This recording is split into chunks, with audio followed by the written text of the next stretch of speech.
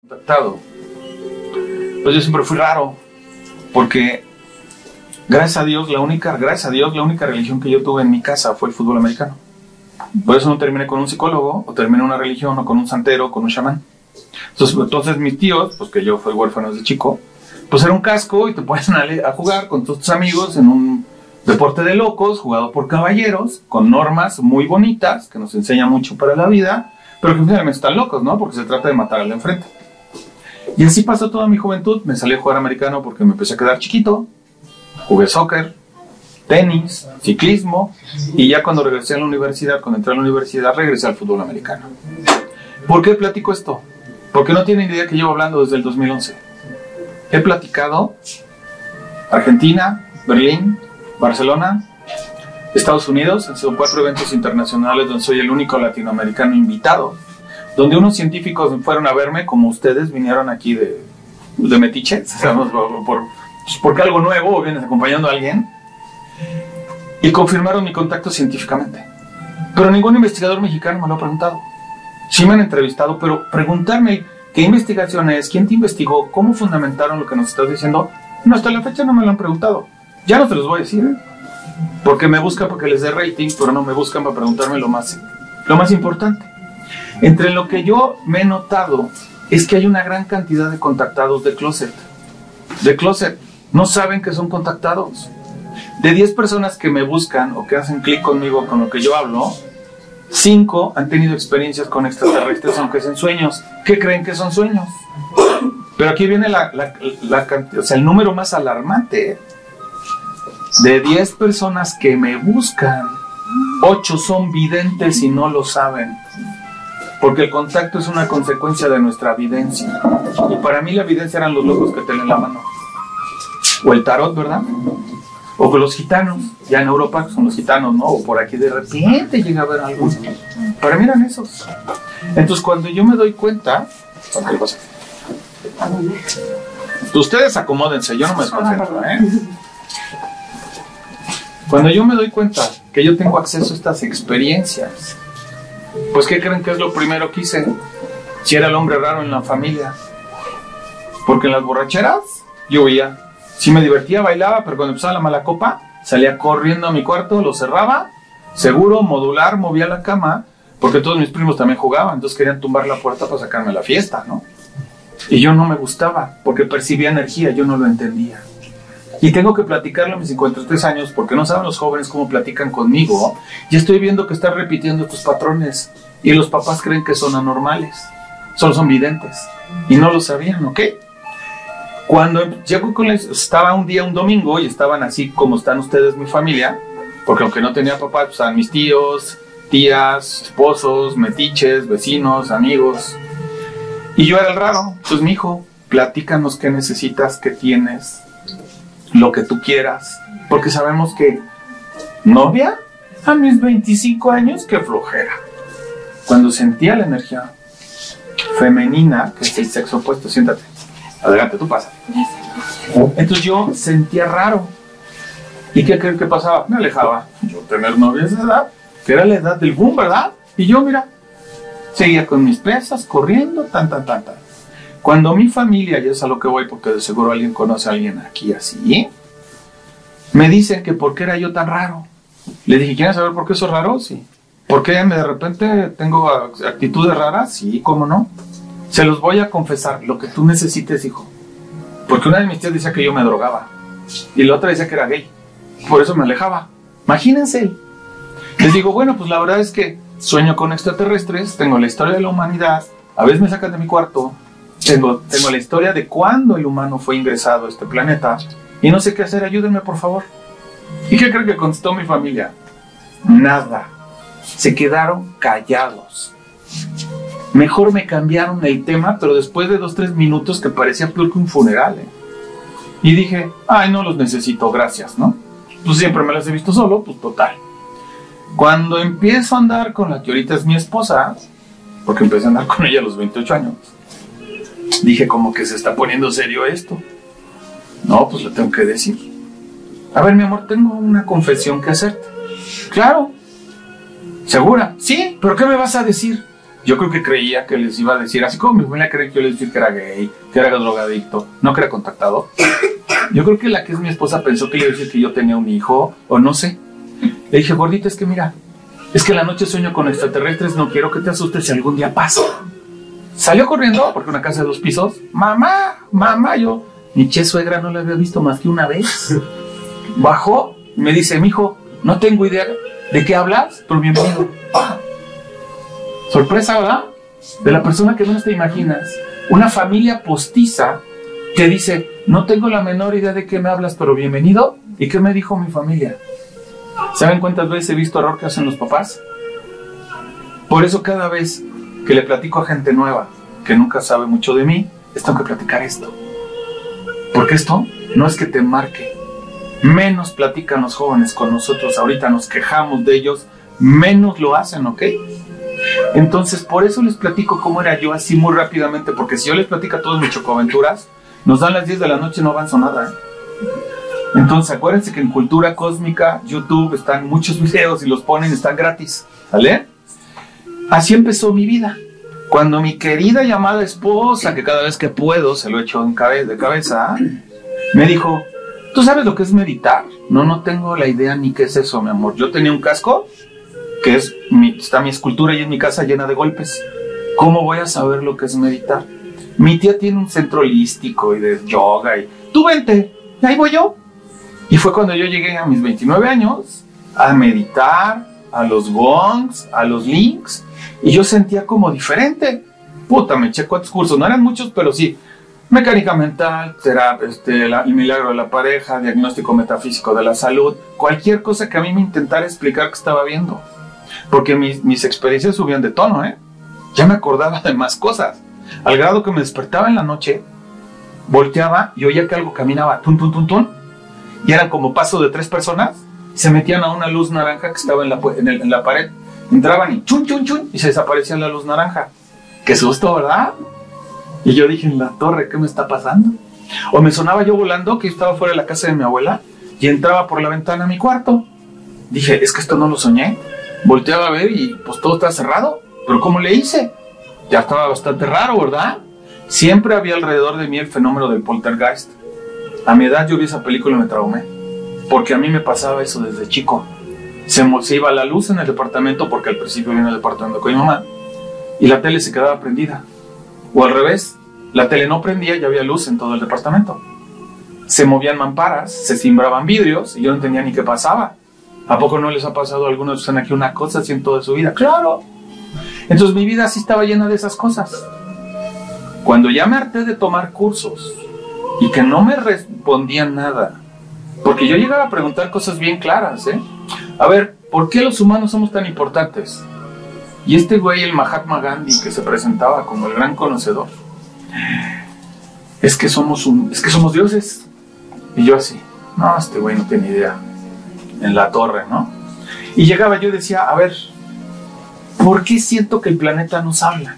Si tú me estás hablando de karma, de dharma, de reencarnaciones y de cuántas cosas, ¿por qué siento que el planeta me habla? Son tus egos, es que te está ganando esto, no estás sabiendo tomar el curso como debe ser. ¿Qué causaron en mí?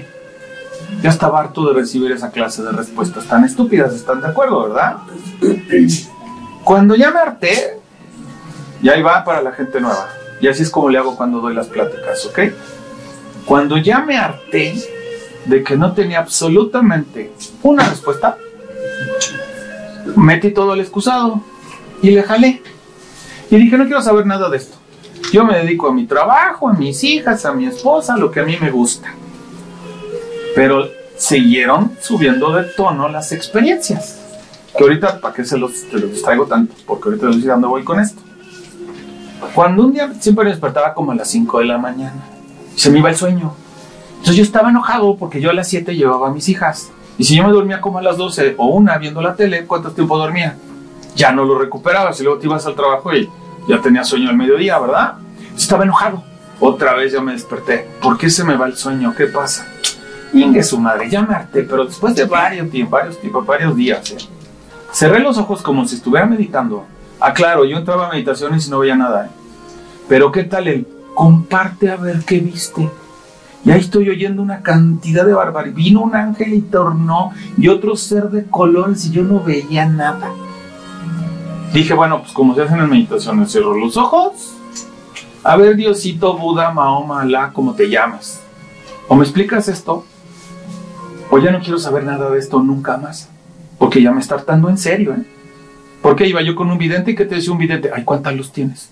Tienes misión. ¿De quién me está hablando este imbécil si no puedo ni con mi vida?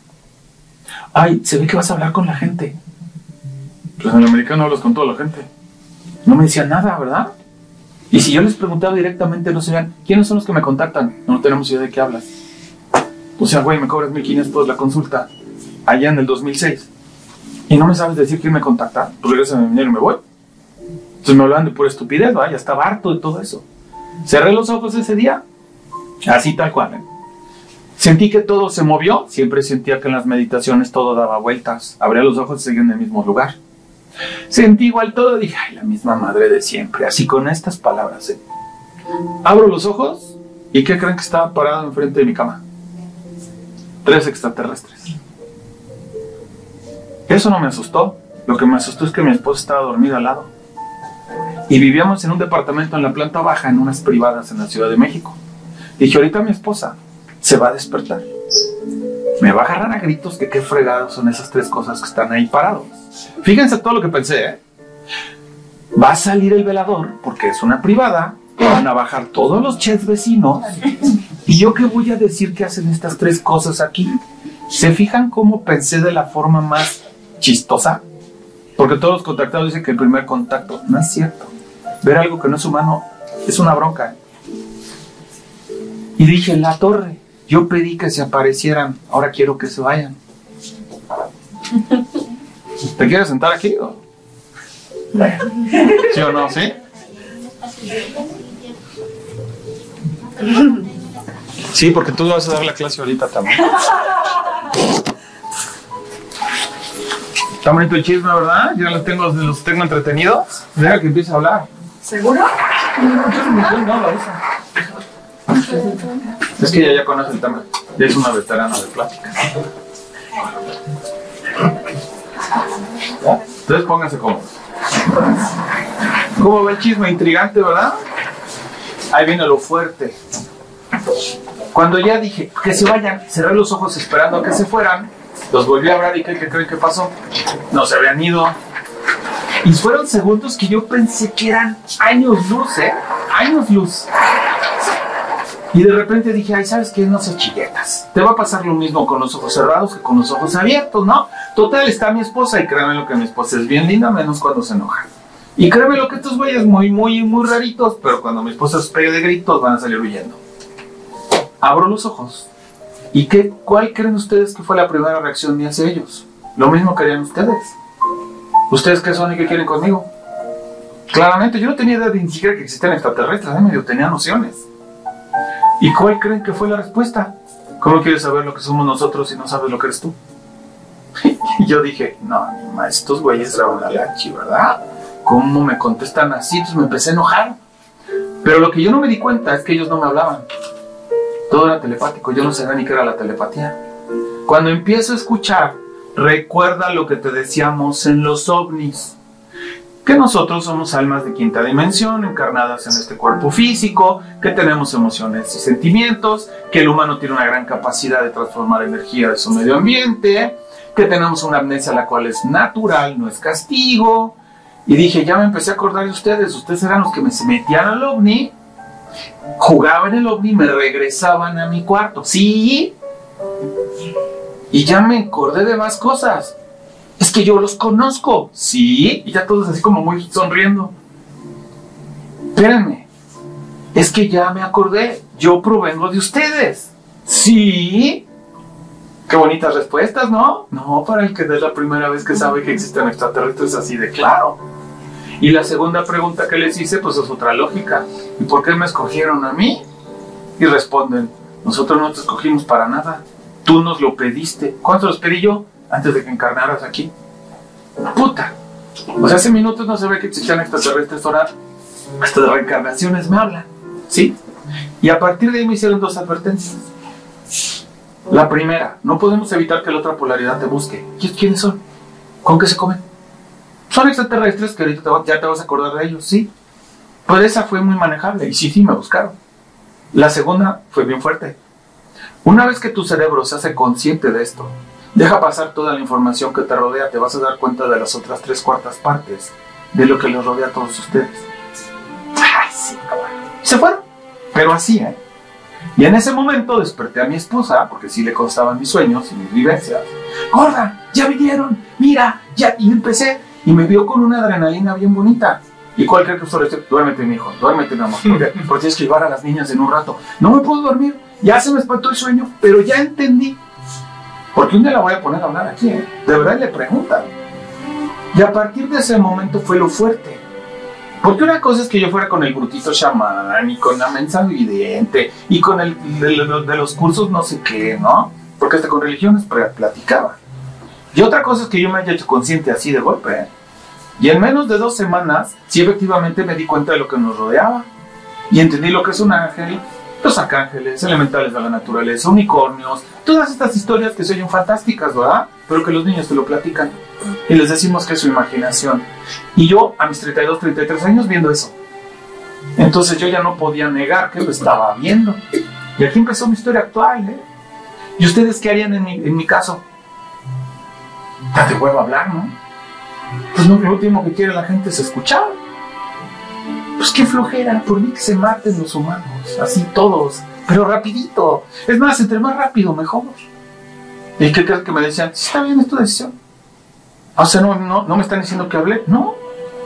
Entonces, ¿para qué soy consciente de todo esto? No sabemos, tú lo decides, tú nada más no lo pediste. ¿Se fijan sus respuestas? Para que vayan desechando tanta desinformación que hay. Ah, ok.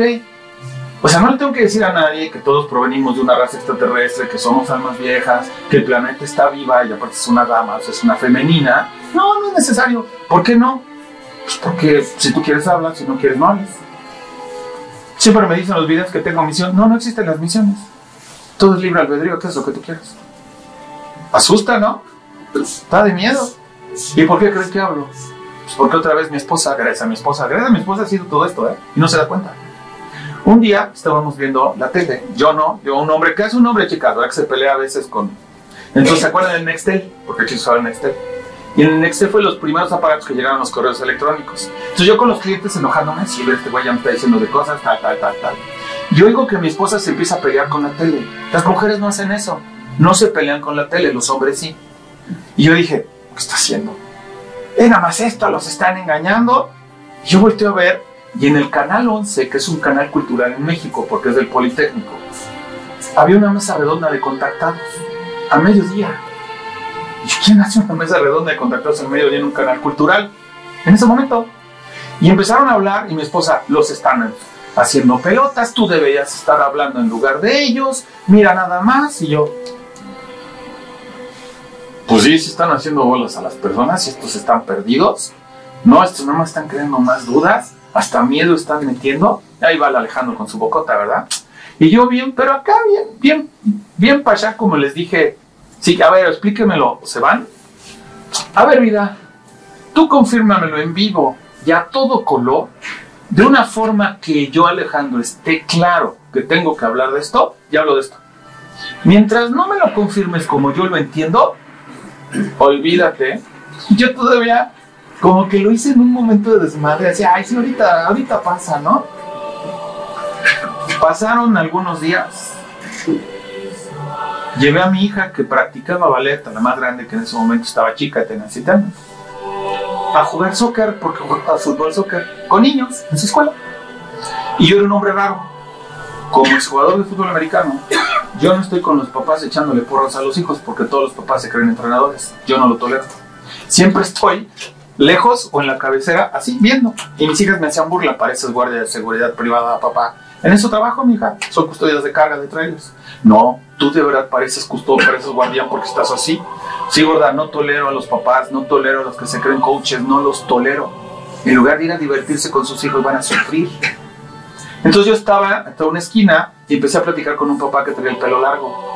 Dije, bueno, trae el pelo largo, a mí me gustaba el heavy metal, el rock. Es una plática distinta. Si quiero una pastilla, traigan. ¿También? ¿Quieres pastilla? No, estoy bien. Gracias. Cuando empiezo a platicar con él, empiezo a meterme en la plática porque era artista. Dije, ay, es una plática diferente. El güey no me va a hablar del American Express y no va a hablar del trabajo. Es una plática distinta porque otro primo mío es artista. Oye, sí, cuando menos cuenta me di, estaba platicando con él. Y empezamos a ver los gritos de un niño desesperado. Papá, papá, papá, papá, papá. Al grado que volteo y veo que un niño se sale del juego. ¿Qué niño se sale en pleno partido? Sale corriendo. Papá, papá. Y atrás de nosotros había un güey con un traje y un celular. Yo dije, este es el papá que me está peleando al hijo. Y nada más lo veo que viene corriendo hacia donde estábamos nosotros. Llega corriendo. El coach no estaba enojado, lo que le sigue. Todos los papás se dieron cuenta del drama que armó el entrenador. Cuando llega corriendo y se pone aquí el niño, pero como el chavo estaba platicando conmigo, no se dio cuenta. Era su hijo. Y yo pensé que era el bruto de atrás. Y le dice, papá, te estoy gritando como idiota. Tenía 8 años el niño, se llamaba Diego. En la escuela de mi hija, que yo ni me encuentro de este chamaco. Te estoy, hable y hable y hable. ¿Por qué no me haces caso? Diego, ¿por qué te saliste del juego? ¿Ya ves, papá? Cuando yo me levanté el día de hoy, sabía que iba a cumplir los 2 deseos que yo tenía de ver estas cosas contigo. Y veo que el papá se empieza a enfurecer. Pero se empieza a enfurecer, Y yo así, a ver, no es mi bronca, papá, hijo, yo no me meto y todo está bonito, ¿no? Porque aparte el chamaco ni lo conozco. Y veo como que empiezan no a discutir, pero así como a friccionarse. Y le dice, papá, es que sigues dudando. Sí, Diego, ya quedamos que esas cosas pues no existen. Ya ves, papá, te lo dije. Yo sabía que hoy iba a cumplir mis 2 deseos que yo le pedí a la vida, que yo tenía que vivirlos contigo. Y sigues dudando que existen los ovnis, ¿verdad? Sí, Diego. Y en ese momento yo dije, qué raro, plática, ¿no? Pero yo así bien turista, Yo bien turista. Es medio vidente, percibe ser la que dices, es bien vidente y media. Cuando de repente el chiquito aquí y le dice, papá, están 2 ovnis, por eso te estoy grita y grita. Y yo no me le hago. Ajá. Efectivamente, había un ovni naranja y uno plateado, pero no plateados metálicos, de luz, así. Y yo todavía los veo, fíjense mi inocencia, Ay, qué bonitos se ven por afuera. Yo difícilmente los veo por afuera, por adentro te lo sé, pero por afuera casi nunca los he visto. Fíjense lo que yo empecé a platicarme a mí mismo. Y de repente veo que el papá empieza a hablar con el niño. Bueno, Diego, ya los viste, regrésate al juego. No, papá, sigues dudando. ¿Por qué sigues dudando? Y empieza a regañar al papá. Pero el papá se empieza a enfurecer.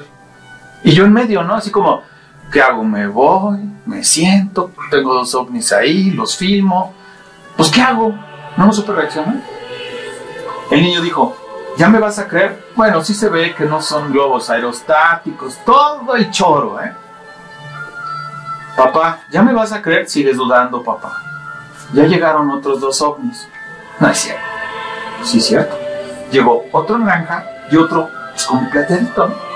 Y eran 4. 2 y 2 y dije, y en eso me acuerdo de lo que yo había dicho. ¿Y qué creen que les dije? No, ni madres, por 4 pinches lucecitas en el cielo, yo no voy a andar hablando de esto.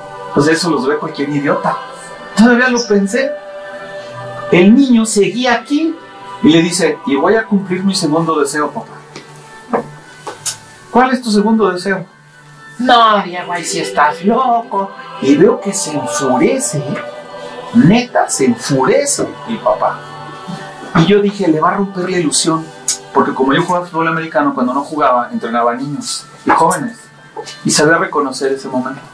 Y dije, chin, o me meto, aliviano la bronca, porque le va a romper la ilusión de algo. Y no debes de permitir nunca que un papá le rompa la ilusión al niño porque le rompe un lazo.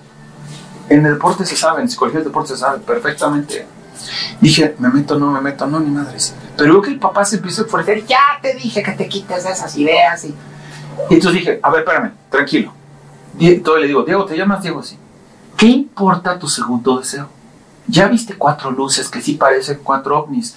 Quédate con esa experiencia, lo que tú sientas. Yo tratando de acomodar un poquito mis experiencias a cómo yo me las fui orientando. Y el niño me volteó a ver y dice, no, yo no tengo ninguna duda.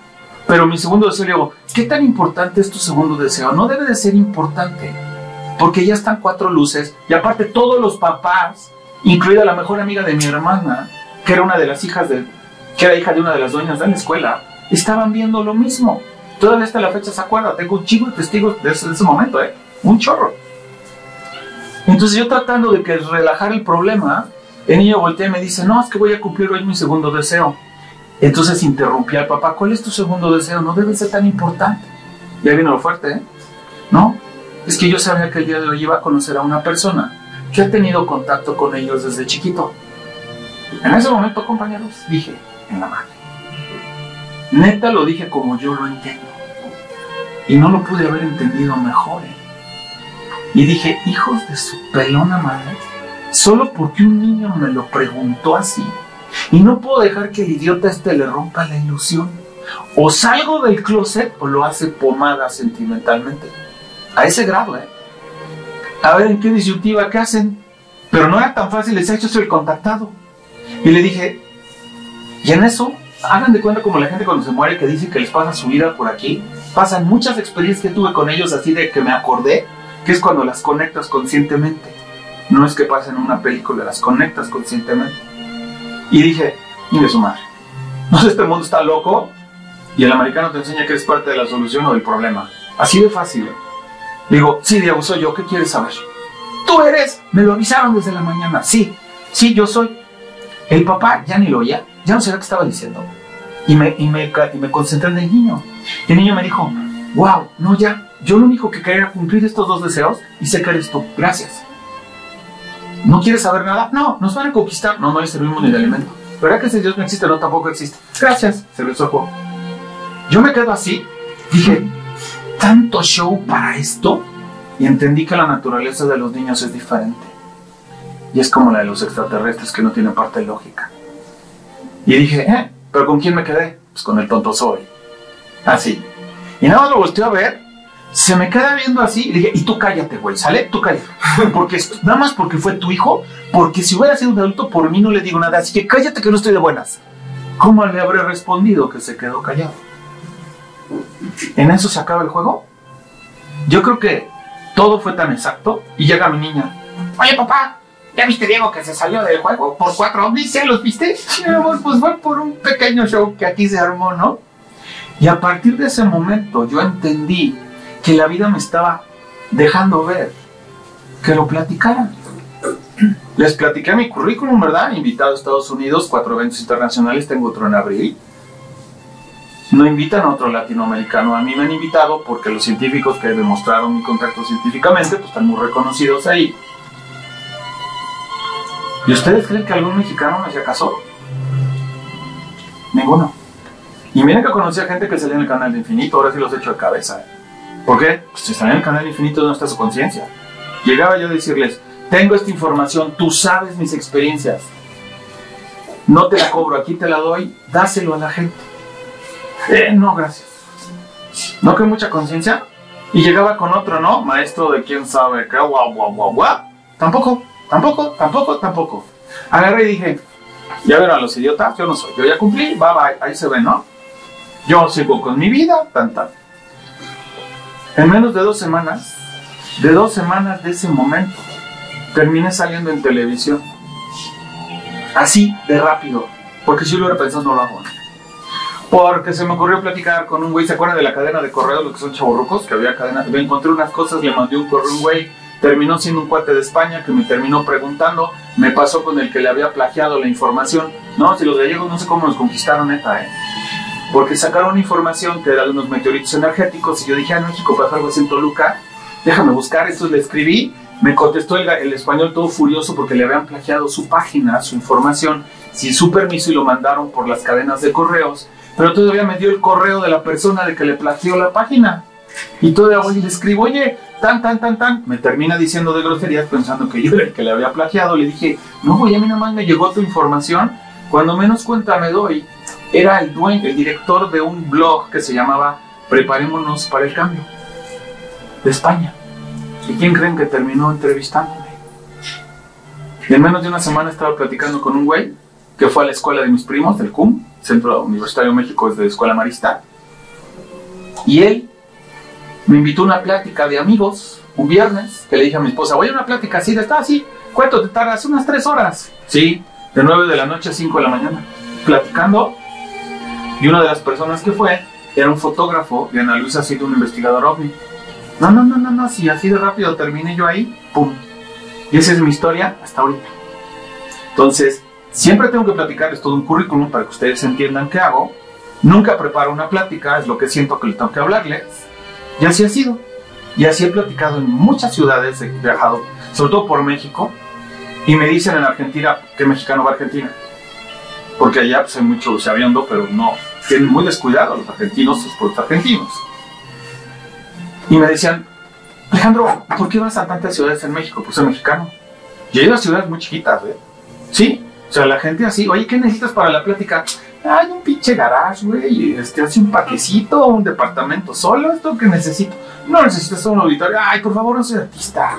Qué flojera. Porque así nos vendemos los contactados, ¿verdad? No somos gente bien normal. Y esa es mi historia hasta ahorita. Pregunta que tienen muchos aquí, ¿cuándo fue mi último contacto? En todo momento lo tengo. Telepáticamente, yo no me doy cuenta. No, nada más con eso, con los seres de luz que también hay, que les voy a explicar que son seres de luz. Entonces, ¿alguna duda de la gente nueva que viene por primera vez que hago? Porque la primera vez que vienes, pues es evidente. Aquí hay varios también de closet, no te preocupes. Entonces, esto es lo que hago hasta ahorita. ¿Y por qué lo hago? Pues porque no hay quien nos explique.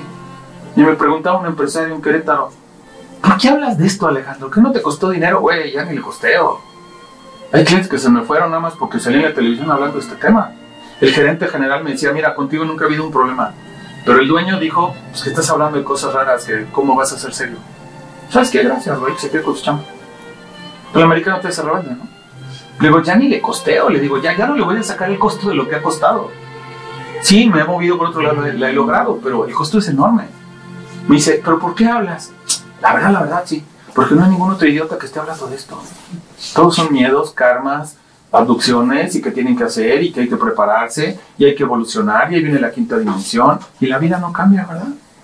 ¿Por qué no va a cambiar? Porque no necesita cambiar ahorita. Es que venimos a aprender algo de los extraterrestres, son nuestros maestros. ¿Maestros? Yo le he dicho a muchos, a mí el día que un extraterrestre, un ángel, un arcángel, me diga qué hacer cuando me enojo con mi esposa, es mi maestro. Este pueblo lo pongo como maestro ascendido.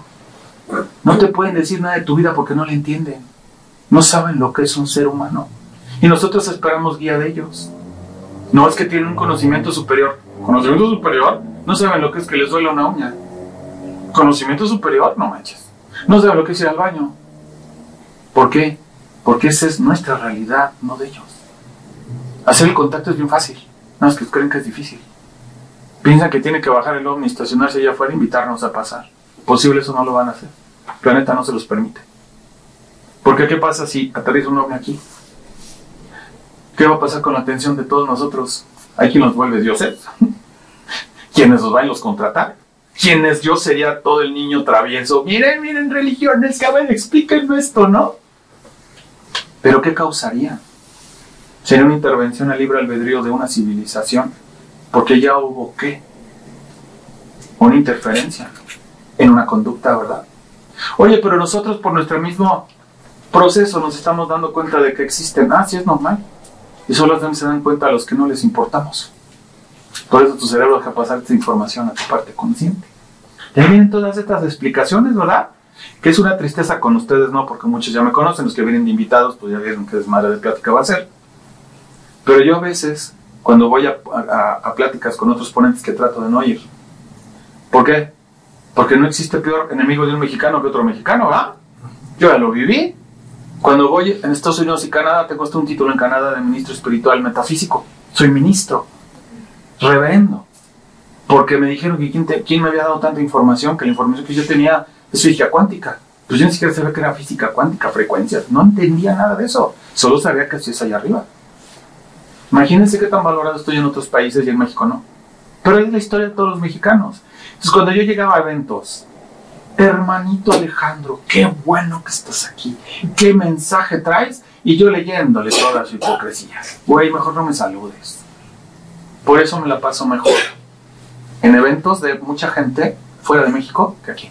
Y es una tristeza, pero ni modo, es parte de nuestra cultura. Por eso platico de esto. Entonces, de la gente nueva, ¿tienen alguna duda cómo le hice y de dónde bajo la información?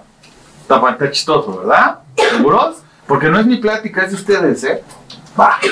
No platico de tantas cosas porque sería como repetirlo y yo doy por un hecho que ya saben esta historia. Sé cuándo fue creado, bueno, cómo se creó el humano, cuándo fue introducido el planeta, quién pidió que nosotros fuéramos introducidos aquí. Cualquier duda me levantan la mano y se las doy, ¿ok? De la gente que ya sabía, ¿qué temas son los que andan volando ahorita? ¿Ninguno? No, si están bien. ¿Cómo temas que andan volando? ¿Qué información quieren que yo les aclare? Que yo les explique. ¿Sí? Yo, bueno, es que estoy como tipo en shock. Okay. Porque de la manera que llegué aquí y lo que estás comentando, pues me están cayendo muchos 20 y pues ahorita estoy entendiendo que bloqueamos cuando tenemos esos contactos precisamente porque no hay información. Ok. Entonces, ya te acordaste. Ahorita estoy recordando cosas y te quiero preguntar que cuando se presentan y vienen hacia ti,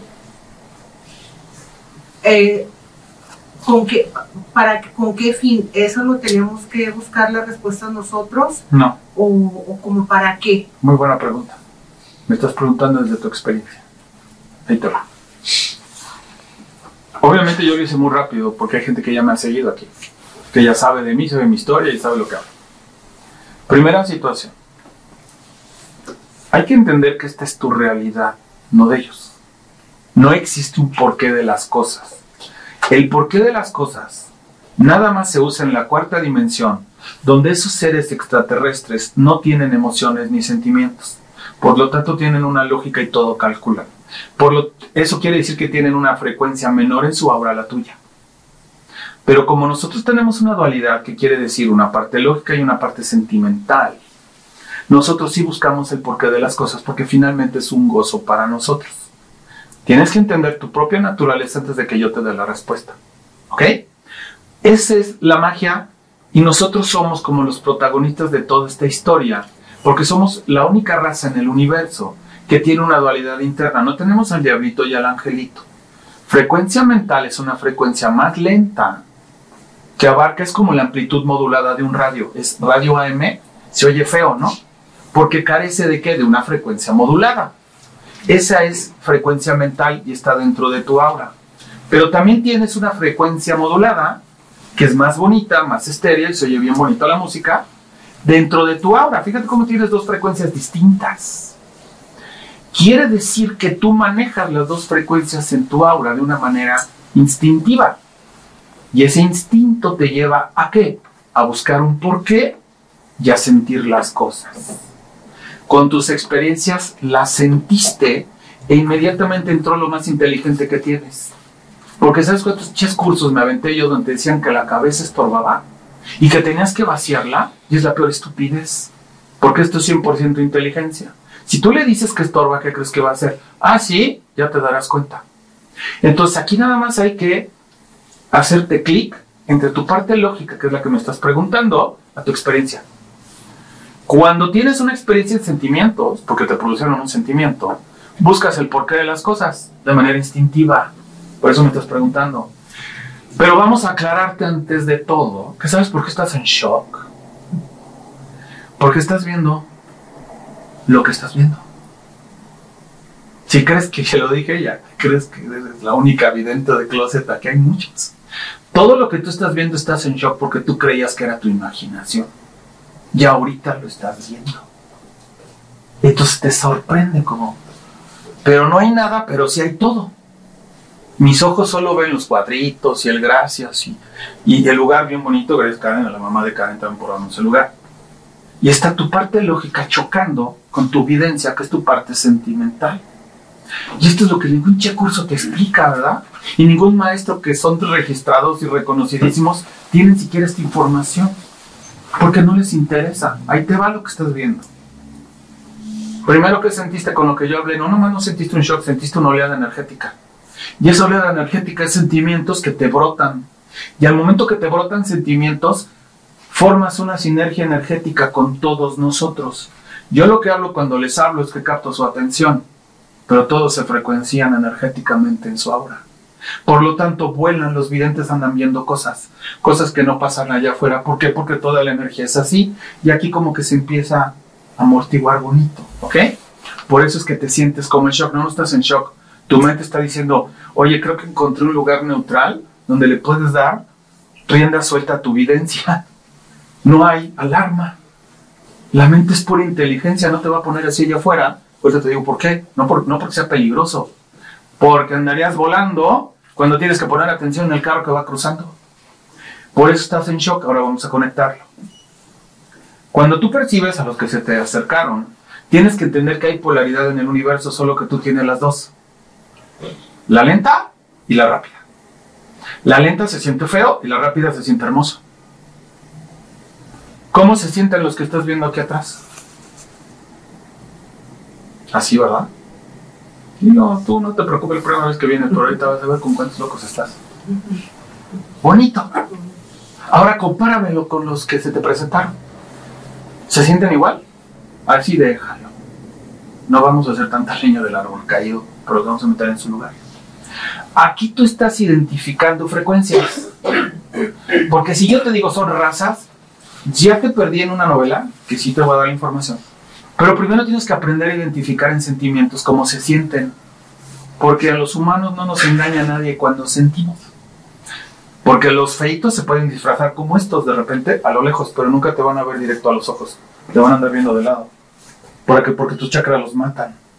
Y si tenemos miedo a los oscuros, por favor. Y los de luz siempre están así como lo estás viendo aquí atrás, así en tu imaginación, ¿no? Como que aquí estamos nada más viéndote como uno de ellos. Aquí encontraste la diferencia.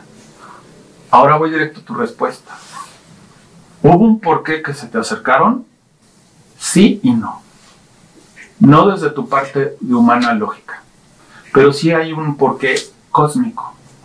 Número uno, estos te ven igual que tú, ¿no? O sea, te ven igual, ¿sale?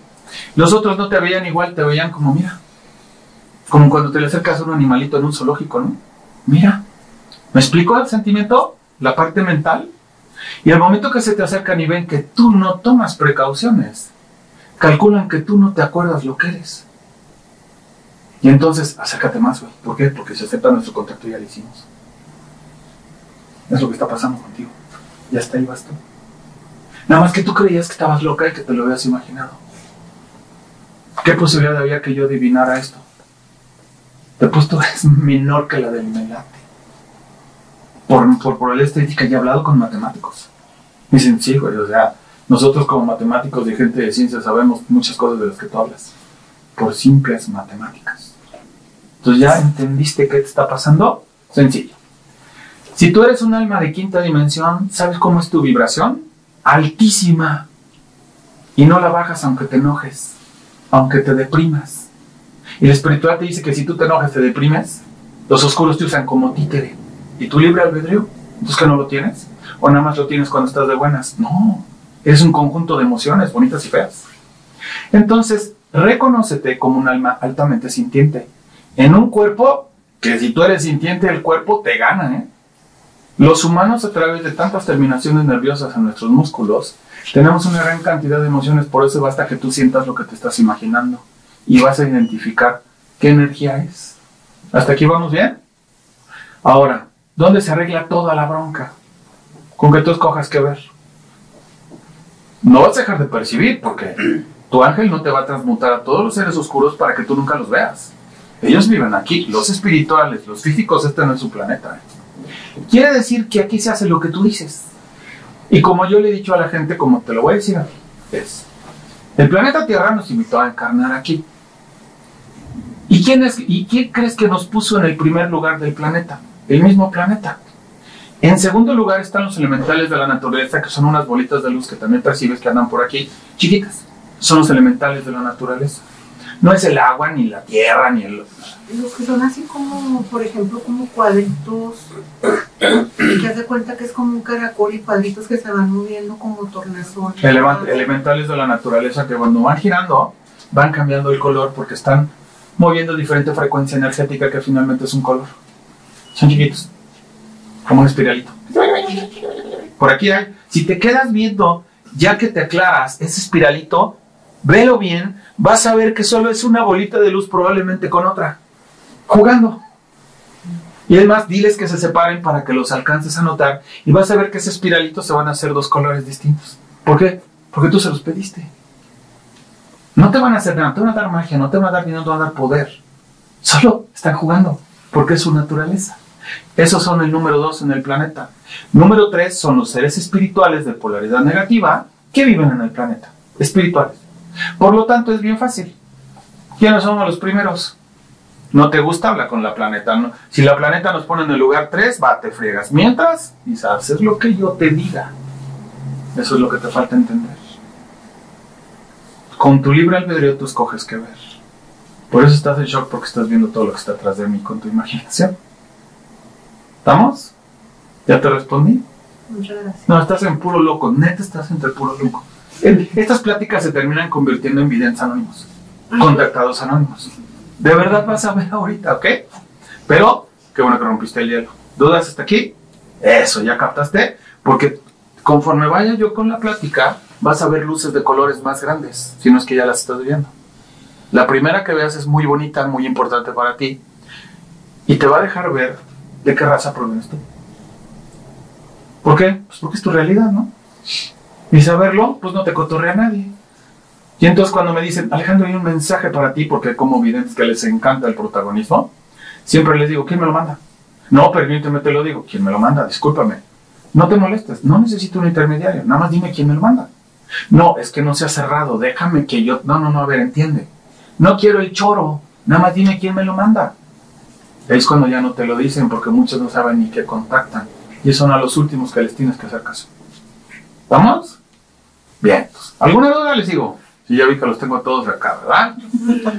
¿Qué pasa cuando yo empiezo a hablar? Yo estaba furioso, ¿eh? Pero lo que le seguía, porque cuando salí en televisión, pues fui invitado. Y bueno, lo voy a platicar porque pues está grabando, pero Luis ya sabe qué es sacar y qué no. Yo llegué al programa de televisión invitado por Ana Luisa, así, porque pues si la vida me confirmaba, pues yo quedaba a hablar, ¿no? Y tú vas a la tele, pues bueno, pues voy a la pinche tele, vamos, ok, ¿no? Así como no piensas, ahí voy. Cuando llego a la televisora, llegué temprano, pues te dicen, no sé, si el show empieza a las 5, pues llegas 4:30, ¿no? Y no había nadie. Pero nadie, neta nadie, ¿eh? Yo estaba en la sala de esperar, ya estaba el estudio ahí, yo todavía estaba enojado porque iba a salir en tele, dije, me va a costar dinero, mis cuates me van a bolear, los del fútbol americano, los vecinos, ¿qué van a decir? Bueno, no es una, porque era imagen en televisión, no era a nivel de la Ciudad de México, pero luego me di cuenta que era a nivel internacional, yo no sabía. Yo pensé que me la salvaba porque era en televisión cerrada en México, pero llegaba a muchos países, hay gente de muchos países que me vio. Y cuando voy a salir en la tele dije, no, ¿sabes qué? Creo que no tengo necesidad de andar aquí de changuito de cilindrero. La verdad no. Sí, mi caso pues puede sonar impresionante, puede estar, porque así me lo dijeron los investigadores OVNI. Pero la neta no tengo necesidad, neta ya me voy. Así, me paro y en eso va entrando un amigo mío del americano, que no veía hace años. Lo volteo a ver, le digo, Roger, qué milagro, ¿cómo estás? Güero, qué gusto verte, ¿cómo estás? Qué bueno verte, hace mucho, ¿qué cuentas? Nada, güey, aquí no nos andamos y... Sí, güey, a él se le sale esto. Es que estoy encabronadísimo. ¿Por qué?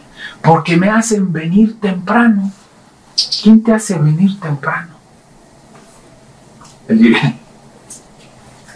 que me invitó, bueno, uno de los del programa, que era Héctor Suárez, dijo, es que este güey invitó a un disque contactado, soy el ingeniero en audio, tengo que venir desde temprano, porque aparte este disque contactado sale al final del pinche programa, y me voy a tener que echar todo el programa, de forma que me empezó a ganar la risa. Este güey, es que le voy a decir que soy yo para que le dé chorrillo, ¿eh? Entonces me relajé, porque yo ya me iba. Y le digo, no es cierto, Roger, no te dejes, güey. Pues este güey, ¿quién es? ¿Cómo es posible? Pero pues cuando juegas este deporte eres rápido para contestar, y el otro captó que yo le estaba contestando rápido y como que se sacó de onda como diciendo, a ver, está raro que el güey esté contestando así. Porque otro le hace segunda, ¿no? No, sí, no, güey, no le digas, renúnciale al cabrón, que no sé cuánto, aparte todos se cuadraban con él, ¿eh? Y de repente, ¿y tú qué haces aquí, güey? Porque no estás, no, sí, o sea, yo ya me podía meter a la cámara, no había nadie, pero yo podía meterme al, donde era el set. ¿Qué trabajas aquí? No, güey. ¿Entonces qué haces aquí? Yo soy ese pinche contactado, güey, neta, güey. No es cierto. Sí. Entonces me relajó. Y en eso llegó Ana Lucia así. Yo ya me iba, neta, ¿eh? Y ya que llegó dije, bueno, ya vale. Ya no puedo decir que no. Aquí me podía haber pelado y ya nada, pues, ay, se me atravesó una cita a mi esposa, a mi niña, qué sé yo. Y eso fue lo que me relajó. Y por eso salí en televisión. Y aquí va la otra. Al otro día, pues yo estaba enojado, ¿no? Ya salí, brutísimo. ¿Qué es? Pues, ya que necesidad tengo de andar hablando de esto, diciendo que los reptiles son estos y que nos hacen esto y que las razas oscuras, cuando para todos en el 2011 era un pánico hablar de las razas oscuras. ¡Pánico! Y yo, estos pinches güeyes fueron y tal. Entonces yo iba a la tienda de la esquina de mi casa y estaba furioso. Tenía como yo caminando con mi nube negra, ¿eh? Así con mi nube negra, como esas caricaturas, con mi tormenta. Y yo así, chingada, ya me costó dinero, cabrón. Qué pinche hueva, ¿por qué tengo que andar así? Cuando voy a entrar a la tienda, veo que hay un cuate más alto que yo, delgado, todo delgado, que temblaba. Con una t-shirt negra y unos jeans negros. Y me iba a decir algo y le digo, con permiso, porque yo iba con mi nube negra, ¿eh? Sí, se mueve. Cuando entro, que era la tienda del vecino que me conoce desde que me casé. Bueno, don, voy a echar una mayonesa, tal. Sí. ¿Cuánto es? Tanto. Sí. Agarro mis cosas, voy a salir, la tienda no era chica, pero no era grande. Y este idiota siguió en la entrada. Y cuando lo voy a ver, sigue temblando. Dije, ay, no, rarito. Y le iba a decir, con permiso, así, le digo, y me hace, ¿tú eres Alejandro González? ¿Tú eres Alejandro González? Le digo, ¿sí? Espérenlo fuerte, ¿eh?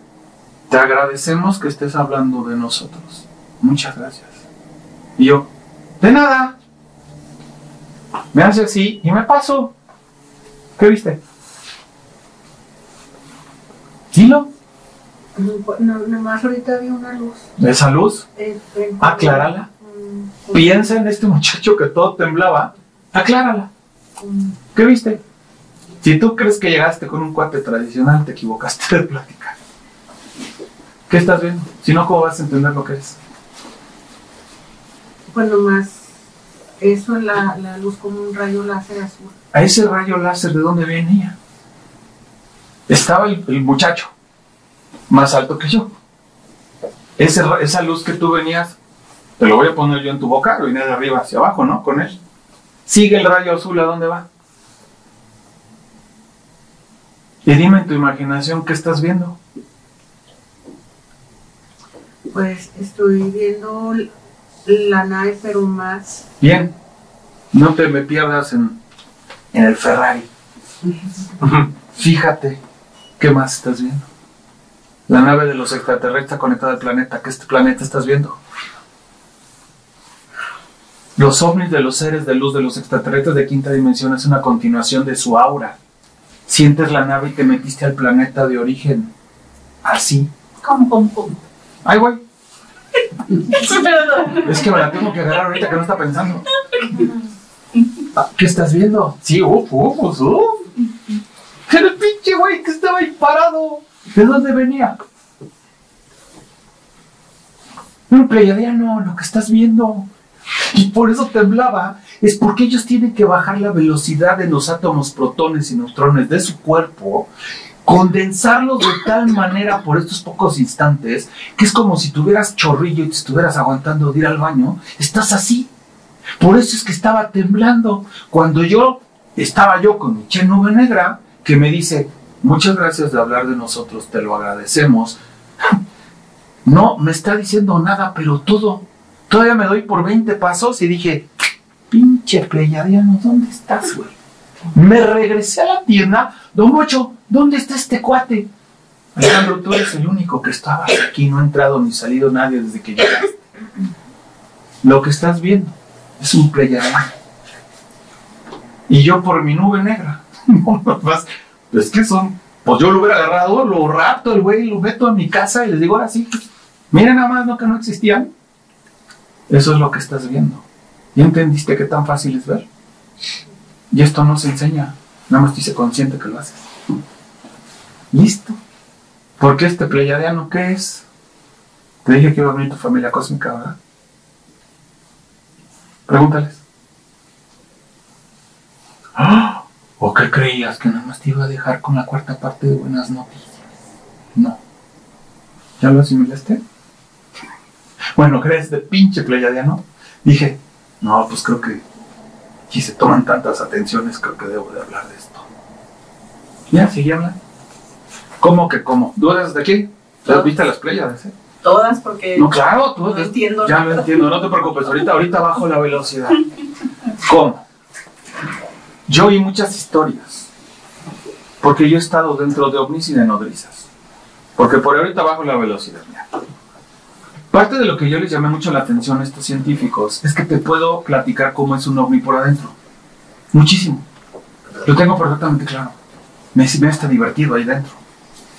Porque allá aquí el tiempo es 1 o 2 segundos. Allá son horas, porque el tiempo no existe. Así como la relatividad de Einstein que dice que va pasando y entonces vas viendo, es muy parecido.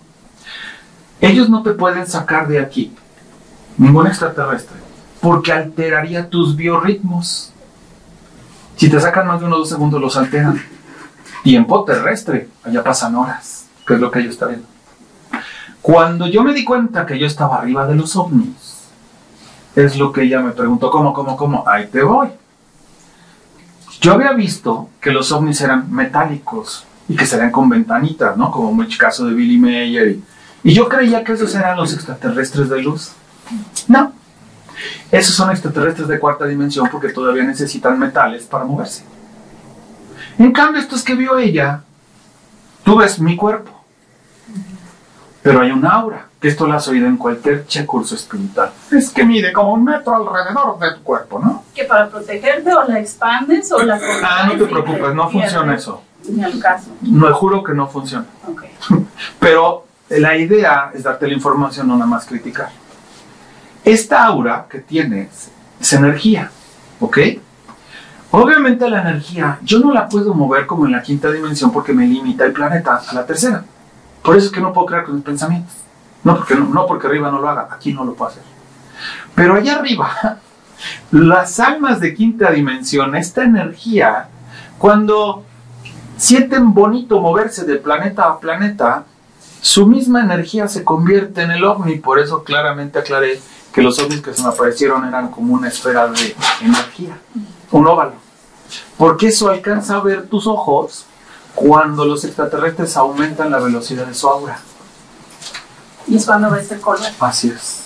Pero cuando estás dentro del ovni es transparente como ella lo vio. Entonces los ovnis son perfectos micropedazos del planeta de origen de cada raza. Entonces cuando entras a un ovni de una raza de agua, parece que está mojado.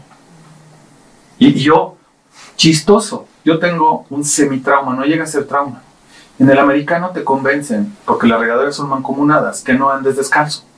Porque una infección de hongos en los pies te puede sacar de un juego. Hasta antibiótico tienen que darte. Entonces te dicen, pónganse chanclitas, las del súper, las más chafas, cómprenselas y anden en ellas. Entonces yo tengo el vicio de andar con chanclas, no ando descalzo, aunque haga mucho calor. Entonces yo cuando entraba a los ovnis, entraba enojado, porque iba descalzo. No me trajeron ni chanclas, güeyes, estoy sintiendo, no me molestaba nada. Entonces la sensación no la he vivido. Los ovnis por adentro así son, translúcidos como transparentes. Entonces alcanzas a ver todo. Y cuando son nodrizas, es el aura de todos esos extraterrestres como unida. Entonces se queda bien claro porque están caminando por adentro y se forma y parece una estructura que no es estructura, es energía transparente que la sientes cuando caminas. Mira qué hermosa descripción, ¿verdad? Las razas de luz no tienen un solo aparato, no existen los metales, porque con sus pensamientos se mueven, porque son las neuronas de su cerebro las que mueven al ovni, o la nodriza es lo mismo. Eso es a lo que yo me refería, que le tuve que bajar la velocidad y explicarles esto. ¿Vamos? ¿Ya lo comprendimos? Eso. Por eso los metálicos se ven así, porque son de razas de cuarta dimensión que no tienen emociones ni sentimientos. Por lo tanto, la velocidad de su aura es más lenta que la tuya. Quiere decir que tú eres más fuerte que ellos y tu cuerpo vibra más alto. Por eso no les debemos de tener miedo. Ellos no tienen miedo, por así decirlo, porque no tienen emociones. ¿Ok? Ya le bajé la velocidad, ya vamos cantando. Es que si no, ¿cómo te llamas? Si no, Patricia pensaba, tú la tenía que agarrar así, ¿ok? Como que flojita, ¿sale? Para que no lo mentalizara, ¿sale? ¿Dudas hasta aquí? Yo sé que voy rápido. Por eso di una breve introducción mía. No, es que yo lo que siento así como muy pesada mi cabeza. Tranquila. Como que... Espera. No. ¿Claudia te llamaba? Patricia, ¿verdad que no ¿verdad que no te está doliendo nada? ¿A ti te está doliendo algo? La cabeza, un poquito. Sí. ¿Por qué les duele la cabeza? Pesado. Claro, y a ella no. Patricia, soy mal por los nombres, ¿eh? Patricia. ¿Por qué a Patricia no le está doliendo la cabeza? Porque no está pensando en eso. Exactamente. Yo no Vaya. quiero pensar. Al momento que piensas, es una energía más lenta y tus sentimientos van más rápido. Entonces es como si calentaras un metal y lo metieras en hielo o de hielo al calor. Se va a empezar a cuartear. La mente es muy inteligente, solo no piensen. La mente no está peleada con que no piensen, se desgasta menos. Es como querer llevar un carro. Vas en tercera velocidad y ya tienes que meter la quinta, pero no quieres meter la quinta. ¿Qué le pasa al carro? Estás forzando al cerebro, pura inteligencia, a que vaya a la velocidad que ella está viendo. Y el cerebro dice, yo no voy a meter quinta porque no tengo quinta. Yo soy para estar en neutral y entender que estás viendo nada más. Entonces deja de pensar y siente lo que estoy hablando. Y el cerebro te lo va a traducir así. Por eso cuando me metían a meditar yo no veía nada. Mira todo lo que veo. Porque me decían que la mente estorbaba. Entonces cerraba los ojos. Y para mí cerrar los ojos era comunicarme con los mensos con los que yo tenía dudas. Porque para mí meditar era el celular con el número de ellos, ¿eh? Y yo pensé que la espiritualidad me iba a dar ese número. No. Simplemente cuando yo entendí que si yo quería ver algo, tenía que tener los ojos abiertos, decirle a mi cerebro que va a ir muy rápido lo que voy sintiendo, pero que sí lo va a llegar a entender, molesta menos. ¿Ya se te bajó? ¿Ya se te bajó? Ni cuenta te diste. Ni cuenta te diste, llamé tu atención y no piensas. Pero te di la información lógica y se conecta con tu parte sentimental. ¿A poco no hablo de cosas muy básicas, pero con congruencia? ¿Y sabes qué es lo triste? Que ningún chico humano me lo explicó. Ya cómo dan cursos, y cómo te cobran. Porque mi profeco cósmico es de este tamaño. Profeco cósmico, sé lo que pagan, quiénes les cobran, lo que cobran por hora y no les sirve de nada.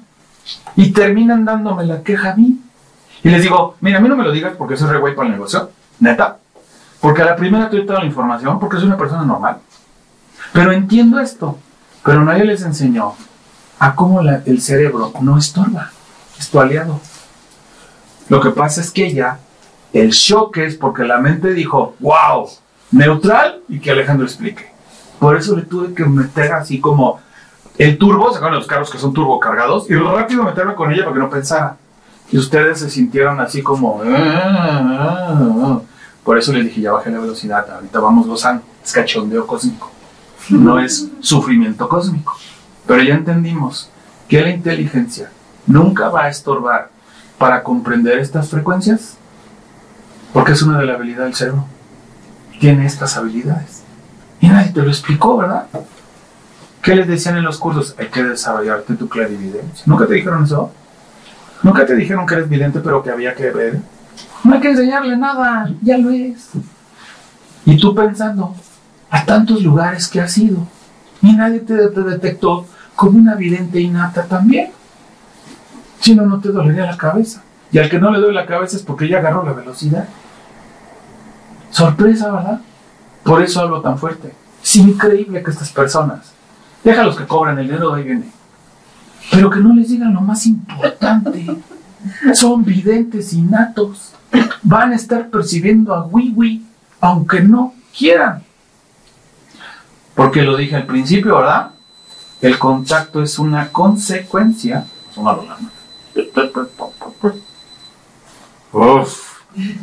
El contacto es una consecuencia de nuestra clarividencia. O sea, todos somos clarividentes. Sí, pero a mí cuando me decían eso me enfurecían. Todos podemos ver cosas. Pues a ver, explícame cómo le hago. Porque si crees que yo no estuve ahí sentado, te equivocas, ¿eh? Nada más que nunca se imaginaron que yo estaba ahí sentado y que me iba a ser consciente. Y entonces ahora a mí, Alejandro González, lo amas o lo odias. Porque me decía una española buenísimo, y aquí es que esa frase la voy a decir hasta que me muera. Alejandro, tú nos avientas a una libertad grosera e insultante, Alejandro. Y le decía, claro, así es allá afuera. Es todo libertad. ¿Ya se les quitó el dolor? ¿Ya bajó? ¿Poquito? Ya bajó un poquito, ¿no? No piensen, ahorita yo les explico todo. Neta, me preguntan todo y de verdad hasta con manzanitas. Pero eso es lo que pasa en esas pláticas y con ella tenía muy poquito tiempo. Porque si no, no entendía.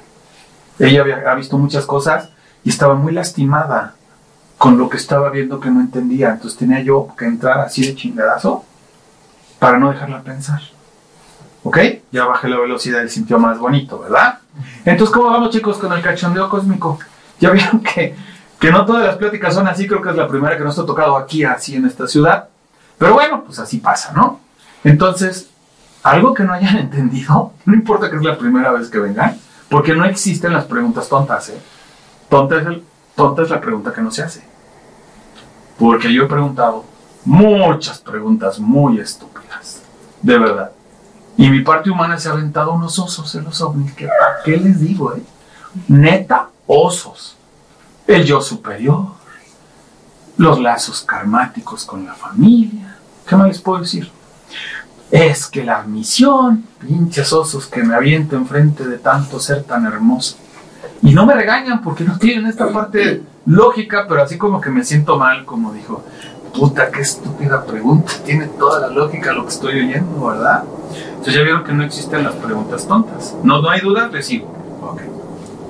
Cuando yo sigo hablando y pasa toda esta magia, que muchos me dirían, te pago lo que quieras si me lo compruebas. Y un cuate que me entrevistó hace poco me dijo, a ver, ¿cómo que hablas de física cuántica? ¿Qué es eso? Y yo que le contesté. Y yo, ¿por qué fregados te lo voy a explicar, güey? Si yo no soy un científico, mejor ve, tengo aquí a 3 científicos, 3, escríbeles, te van a dar todas sus credenciales académicas y te pones a preguntarles. Porque eso hace un investigador. No me preguntas a mí, que nada más soy un pinche LAE, licenciado en Administración de Empresas, con un técnico de mecánica automotriz y un secretario bilingüe que estudié ahí en la secundaria, de física cuántica. Yo solo sé que hablo de esto. ¿Ya entendimos? Bien. ¿Qué quiere decir lo que yo hablo? ¿Por qué hablo como hablo? Porque era que nos engañaran, ¿va? Aquí hay varios casos. Varios casos. ¿Por qué? Lo de menos es el dinero. Pero me estás dando información que ni siquiera es cierta y que no me sirve. Y que me está quitando mi paz. Nada más quiero que cuestionen esto. La espiritualidad nace como una respuesta a lo que las religiones no nos respondían. Hasta aquí está bien bonito, ¿no? Vamos a desglosarlo. La religión te habla de un pecado original, ¿no? Y te dice que para no estar en el pecado original vayas a su templo y te conduzcas con sus normas. Y si tú cuestionas, estás otra vez en el pecado original. Miren cómo las religiones en 4 puntos nos dieron en la madre. Pero ahora vamos a ver la otra parte, ¿ok? La espiritualidad, estos te hablaban de un pecado original, ¿verdad? Y que no se te quita, hagas lo que hagas, pero alguien se sacrificó por ti, ya no lo tienes, pero sí lo tienes si no haces lo que yo te digo. Pecado original. ¿Por qué lo vuelvo a marcar? Te hablan de un karma, te hablan de contratos familiares, te hablan de misiones. ¿De qué más te habla la espiritualidad? Vas a caer en la oscuridad, no vas a proyectarte a la 5ª dimensión, te vas a quedar atorado. Ya se me acabaron los dedos, me los van prestando, ¿eh? Te vas a quedar aquí atorado en la rueda de las encarnaciones. El pecado. El pecado. La oración. O sea, resulta ser que la pinche espiritualidad ya te sacó 10 pecados originales y nadie lo ha cuestionado. Ahora vamos al otro punto que dije. Tienes que ir a mi templo, ¿no? Por lo menos las religiones son francas. ¿Y qué te dice la espiritualidad? Tienes que limpiarte energéticamente de los trabajos. Tienes que meditar para subir tu vibración. Está la creencia que los alimentos bajan tu vibración. Vas a reprobar si no haces lo que yo te digo. Y para hacer lo que yo te digo es que tienes que seguirme. Ya deja que le pagues, que lo sigas. Porque esta persona es la única que te va a enseñar el camino. Puta, de un templo, mira nada más en dónde vamos, ¿no? Ahora, ¿cuántos templos pone la espiritualidad? ¿Cuál era el otro punto de las religiones? Bueno, tienes que hacer lo que yo te digo, ¿no? Y la de qué pasa si cuestionas en la religión vuelves al pecado original. Ahora vamos a ver en la espiritualidad. Si tú cuestionas, te ganan tus egos. Contactas con oscuros. No estás haciendo bien el curso. Por eso es que no te está funcionando. Es que no estás preparado. Nada más por cuestionar. ¿Quién es más peligrosa? Espiritualidad, y por mucho. Y nadie lo ha cuestionado. Yo no he oído una persona que cuestione esto tan sencillo. Todos estos cursos espirituales, yo siendo excesivamente abierto, lo repito, excesivamente abierto, son gente que quiere ayudar. Pero cuando yo cuestiono, así se los pongo, al Reiki angelical, es que esto lo hizo la escuela de Inglaterra y que está reconociendo, no me vengas a leer todas las misas. ¿Quién lo dijo? Una escuela en Inglaterra. ¿Quién puso la escuela? Una canalizadora que canalizaba. Y les empiezo a preguntar y ya no saben. O sea, lo que dijo esta persona que aparentemente canalizó el Reiki angelical, ¿tú lo das por bueno? Cuando no entiendes qué ha canalizado, se acabó el negocio, ¿no? Entonces llegan estas personas muy videntes, con este gran corazón de ayudar a las personas. ¿Y qué hace el Reiki angelical? ¿Alguna vez se los han dado? Bajan lucecitas de colores de los ángeles, ¿no? Y te los ponen y te los quitan y hace todo un pinche desmadre y se siente bonito. Y yo así, está padre. Oye, pero los ángeles no hacen eso, lo que está haciendo eso es tu energía. No, no es cierto, yo solo soy un canal. Y aquí hago una pausa. ¿Y qué te dice el Reiki tradicional? Por la imposición de manos, yo solo soy un canal, me conecto a la energía universal y cuando yo les cuestiono, ¿la energía universal de qué? Porque puede ir pasando un imbécil y me conecto a su energía universal de... Porque al momento que yo hago así, pues parezco prostituto energético, ¿no? El que pase me va a usar. Y cuando tú lo cuestionas, se enojan. Bueno, oye, el 𝘾𝙪𝙡𝙪𝙧𝙤 del Reiki, pues se fue al monte, ¿no? Sí. Y se fue a meditar en ayuno y todos pinche maestrazos, ¿no? Sí. ¿Y quién te dijo que no se fue una borrachera en el monte? Y andando en su viaje, se le ocurrió hacer unos símbolos. Y bajó y como el 𝘾𝙪𝙡𝙪𝙧𝙤 es buena gente, pues te dijo el 𝘼𝙀𝙗𝙗 y el 𝘾𝙪𝙡𝙀𝙗𝙗 y todo el 𝘾𝙪𝙡𝙀𝙗. Y estos son grandes símbolos de mucha luz. Pinche 𝘾𝙪𝙡𝙪𝙧𝙗, a lo mejor se fue una borrachera, salió de la borrachera y bajó con esos símbolos. ¿Por qué nadie los cuestiona? ¿Por qué? Pues porque voy a lo más. ¿Por qué les empiezo a echar tanto choro? El access, ¿no? Porque ahora es access tántrico y access cuántico y voy a reprogramar todas tus células para que ya no te enfermes. Y yo les digo, ¿sí?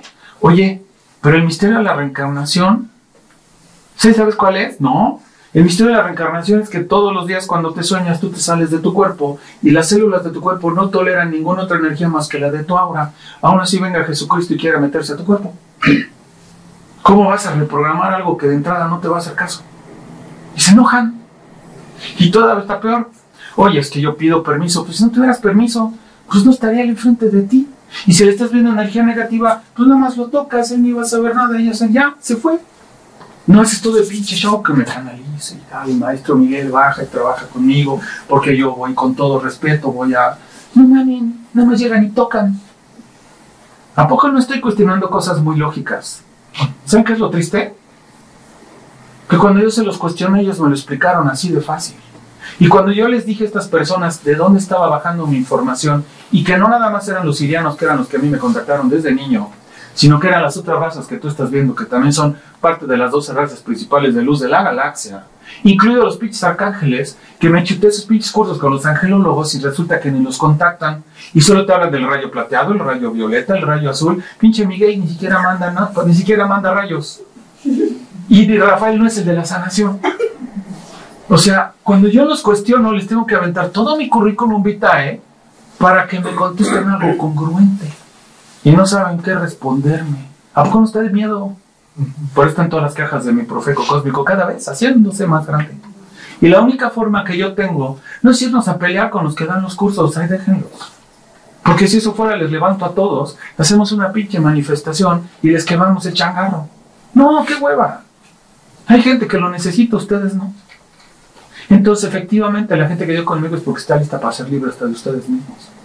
¿Y sabes qué dicen las razas oscuras? Que mientras las personas no reclamen su propia libertad a ustedes mismas, ellos tienen la oportunidad de sacar ventaja de eso.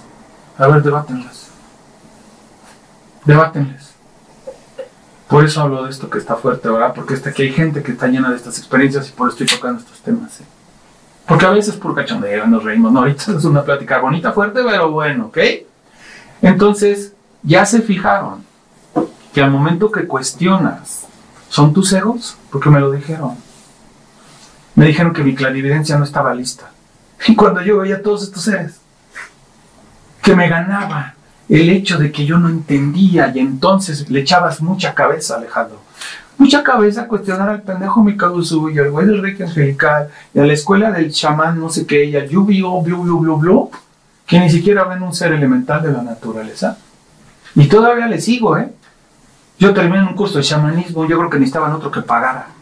Y yo en mi búsqueda terminé ahí. Y resultó ser que yo andaba viendo más cosas que todos los grandes Dalai Lamas que ahí presentaron un currículum vitae tremendo para haber llegado a ese curso. Y yo fui de milagro, porque les digo, necesitaban otro güey que pagara, pues Alejandro estaba ahí. A ese grado. Entonces ya vamos entendiendo por qué hablo como hablo. Porque la información es bien clara. Los humanos son una raza tan fuerte, tan hermosa, capaz de tener una dualidad interna, que no necesitan absolutamente la guía de nadie, porque nadie entiende ni siquiera cómo guiarnos. Y para nosotros los chavorrucos esto es un madrazo, porque todo el tiempo nos hicieron creer que necesitábamos algo, o la religión, o el maestro ascendido, o el pendejo de Metatron que nadie sabe ni siquiera qué es, los arcángeles que ni siquiera saben que no mandan rayos.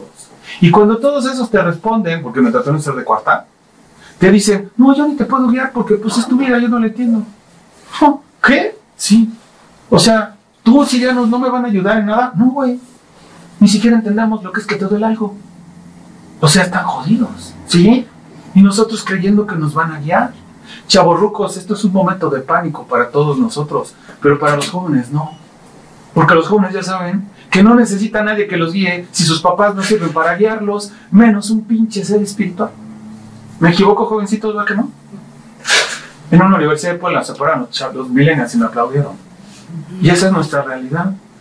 ¿De qué serviría entonces estar rezando a veces a... ya San Judas Tadeo. Por ejemplo.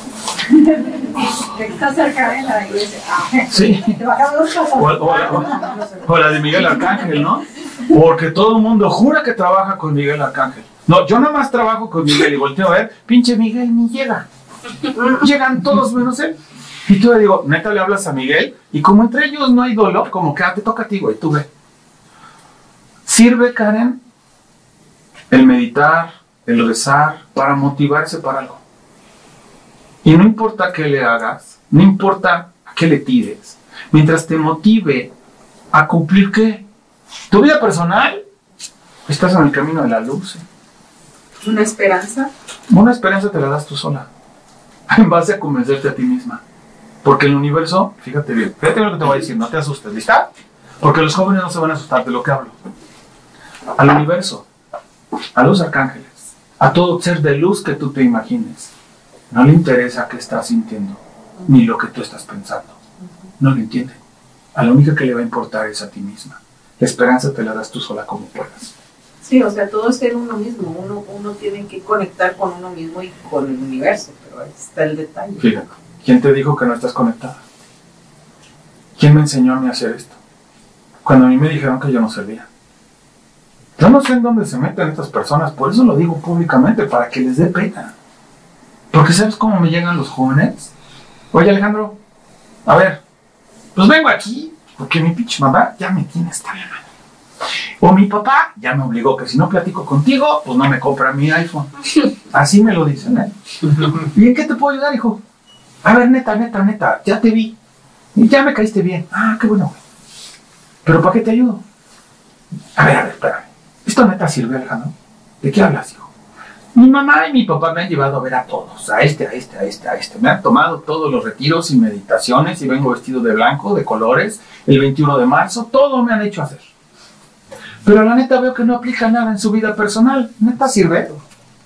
Entonces, ¿qué palabras tan fuertes, eh? Y yo ves que les tengo que contestar. Pues sí, güey, es que nosotros como chavorrucos tenemos muchas creencias. Pues sí, güey, o sea, te estoy diciendo. Mi mamá me dice que tenemos que conectarnos para seguir adelante. Y yo te veo a ti conectado con todo el mundo y hasta pendejeando a los arcángeles. Pues sí, es que así es. Y luego todo el mundo cree que tenemos que andar canalizando para andar contactando extraterrestres y están atrás de nosotros. Exacto. ¿Por qué estamos engañados, Alejandro? ¿A qué no estamos conectados con todo? Le dije, sencillo, porque la espiritualidad te produjo un problema y te vendió la solución. Ahí está el problema. Entonces imagínate mi oso mayor, así como a los jóvenes, diciéndoles a los sirianos, ¿cómo le tengo que hacer para estar conectado con el universo en todo momento? Imagínate su cara, así como, ¿qué? Sí. Estás conectado con todo. No es cierto, güey, yo no me siento conectado ni con mi esposa. Ah, no, con las personas no, porque tienen dualidad. Pero tú estás conectado con todo. Entonces, ¿por qué no me siento conectado con todo? Ahí te va la respuesta. ¿Cuánto tiempo vivimos aquí? ¿80, 90 años? Buen pronóstico, ¿no? Yo prefiero vivir hasta que mi cuerpo avance. Ya que mi cuerpo ya no sirve, ahí nos vemos, ¿sale? ¿Dónde crees tú que la naturaleza te quiere poniendo atención? ¿Aquí en tu vida o en el cosmos? Cuando tienes miles de millones de años de andar de chismosa por todos lados. Entonces tu mente pone atención en lo que estás haciendo y única y exclusivamente es la vida de allá afuera. Por eso es que crees que no estás conectada con nada. Estás conectada con todo, pero no te sirve para esta realidad, porque el que te va a reventar está allá afuera. Y puede ser el idiota que va manejando. ¿Me explico dónde está el engaño mayor? Y si no estuvieras conectada, no estarías viendo lo que tú estás viendo en tu imaginación ahorita. Eso es lo que tú crees que no estás viendo. ¿Cómo sé? Pues porque yo también veo lo que estás viendo. Solamente en estos chispazos.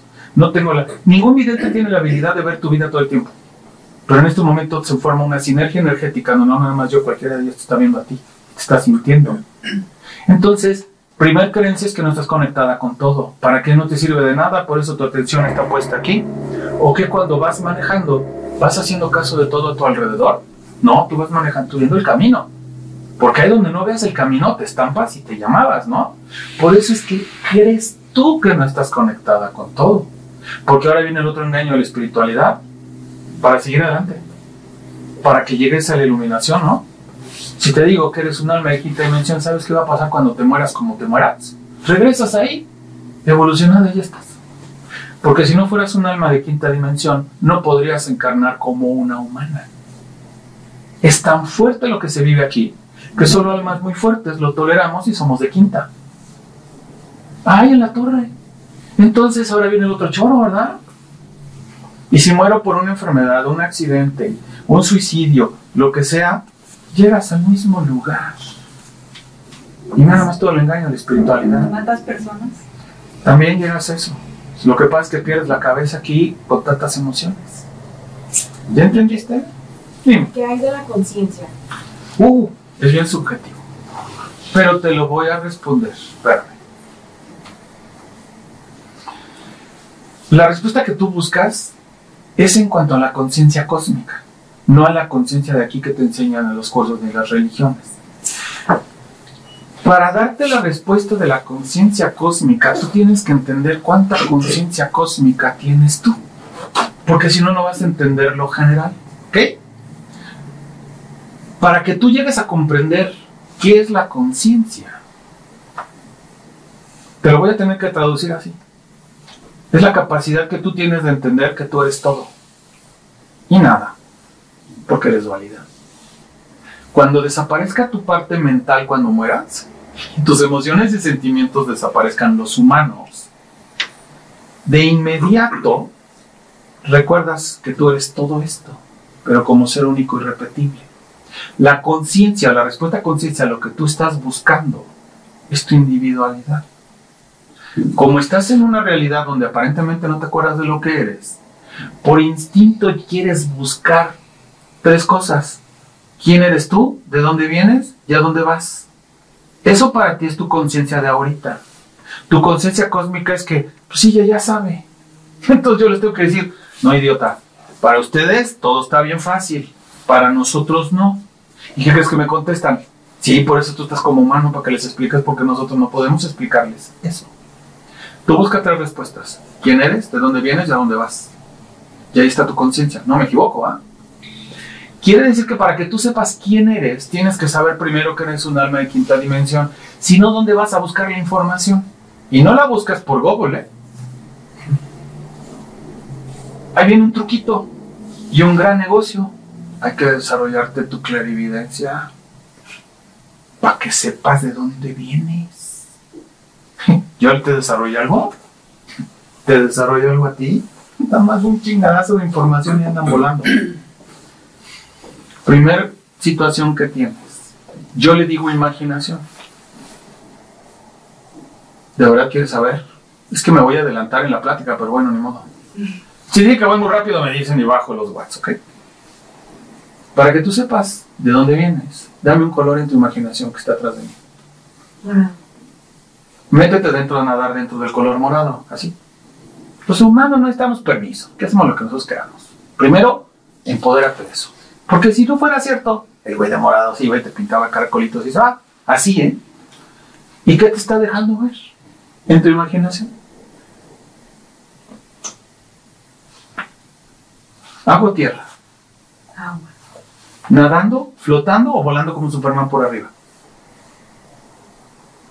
No pienses, nada más dime como niña. Como Superman, ¿quién es madre? Sí. Porque aquí no existe lo serio, ¿eh? Neta, te lo digo que allá arriba estos güeyes son un desmadre. Los humanos somos peores de desmadrosos, así que nos entendemos rápido. ¿Vas volando? Si vas volando vas en línea recta. ¿A dónde llegaste? Sin pensar, dime a dónde llegaste. No tiene lógica, no me pienses en la lógica, dime a dónde llegaste. Ándale. Ves muy bien y ahí te saboteas tú sola. Si le hago esto a un joven va a ver más rápido. O sea, vas volando perfecto. ¿Quieres que te diga hasta el color del agua? Para que veas que era cierto lo que estás viendo. Como un círculo. Ahí está, ¿y ese círculo qué es? En otra dimensión. No, ya estás pensando, dime algo sencillo.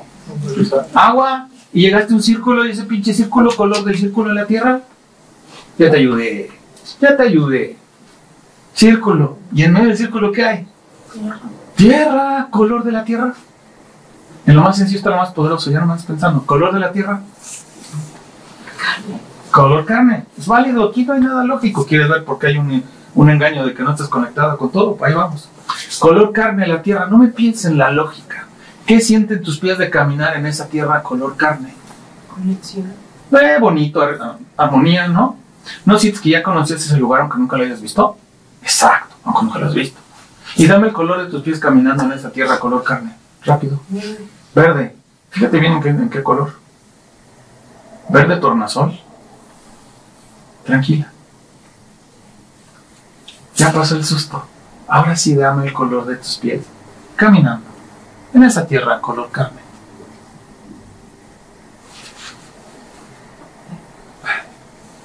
¿Colorcitos de verde? No, verde fuerte. Verde fuerte. ¿Textura de la piel? Ahogada, así como con escamas. Escamas. No se asusten, chicos.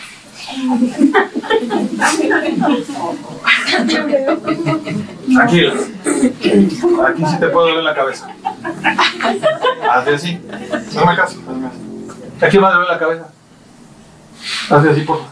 Ahorita digo porque suavecito. No, esto no es de hacer así cuando van al baño y no quiere salir la popó. ¿Sale? Tranquilitos. Sabía. Relax. No pasa nada.